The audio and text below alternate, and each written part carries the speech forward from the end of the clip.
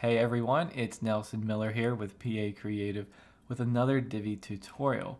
This week I'm showing you how to make a carousel of related blog posts.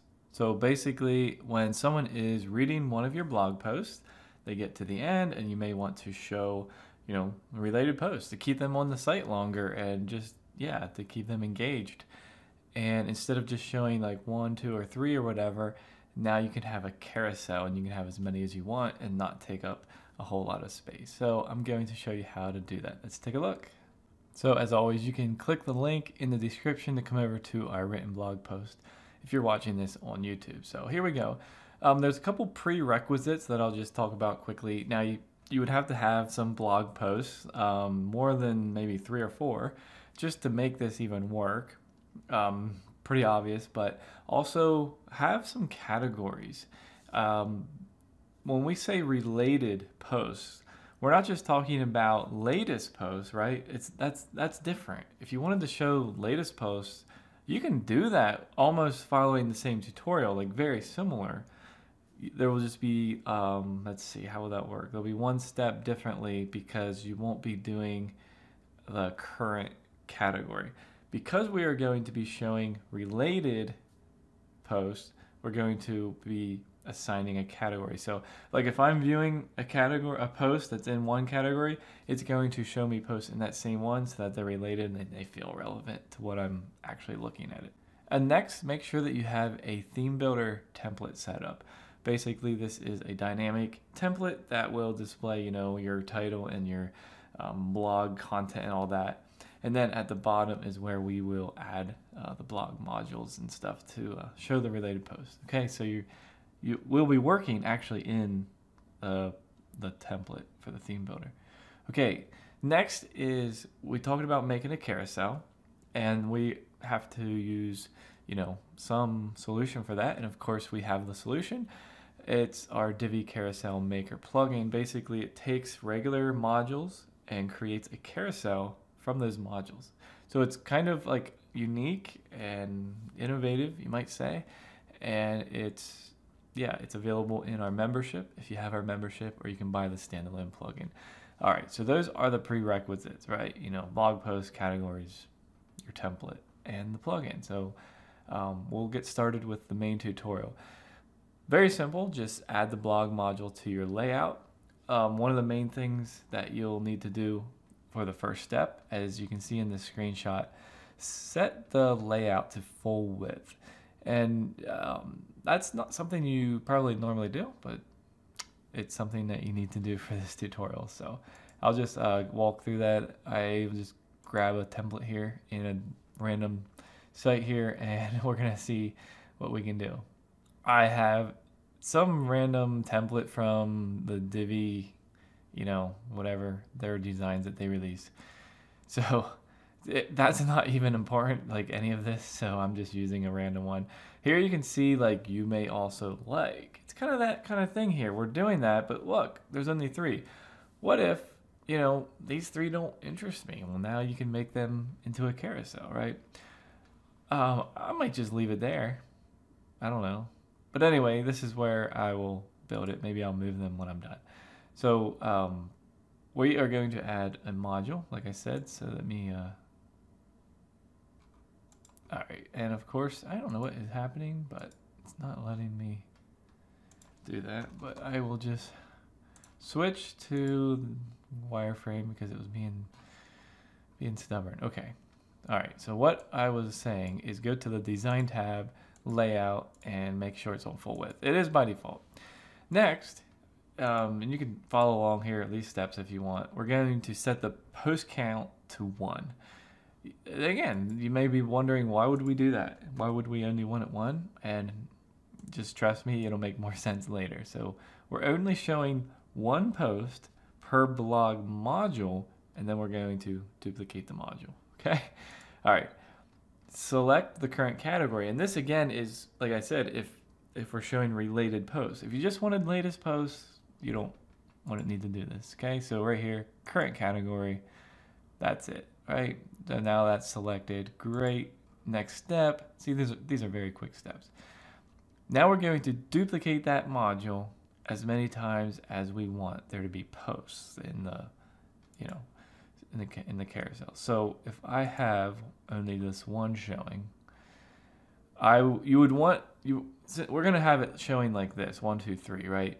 So we're going to want to have at least 4, right, to even make it a carousel where they, more than 3. Let's do like 6. So I'm going to do 1, 2, 3, 4, 5. Okay.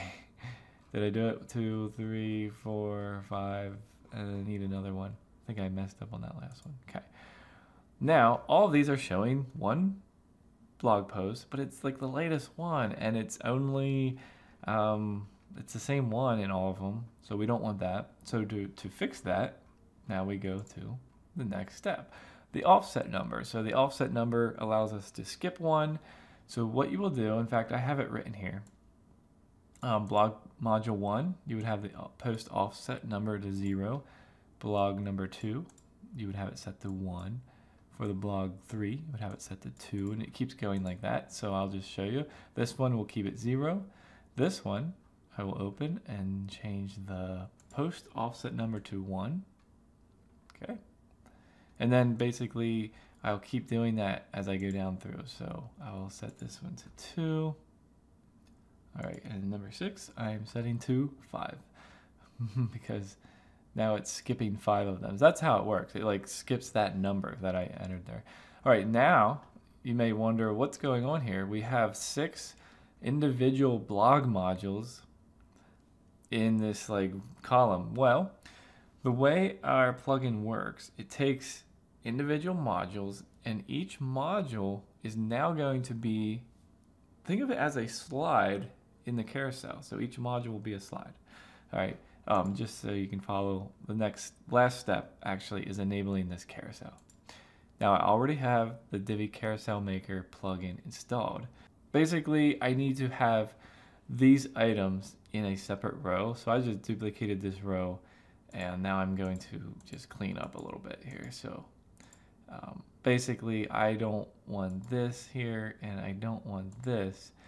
I'll keep that there for now. Now this is its separate column. That's kind of important because now I'm going to open the green row settings, then go into this single column, and look at that. There's this new tab, the 4th tab says carousel.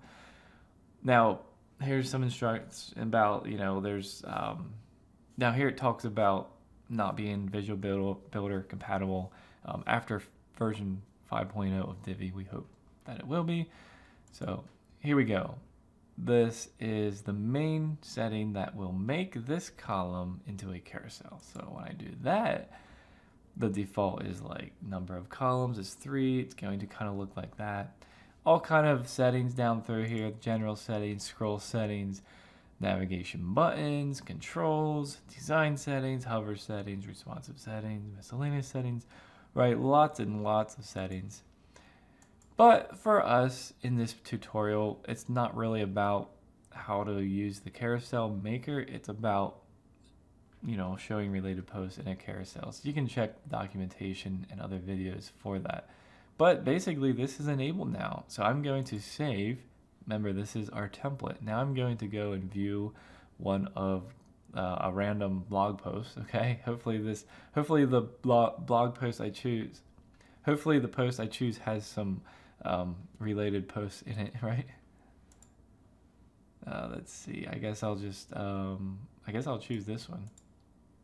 Let's see what we got here. Hopefully I have some categories. Yeah, cats category. Let's see.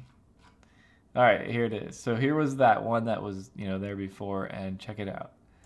Here is the carousel. Yeah, it looks like some of these are not. Now this is showing because I have too many modules.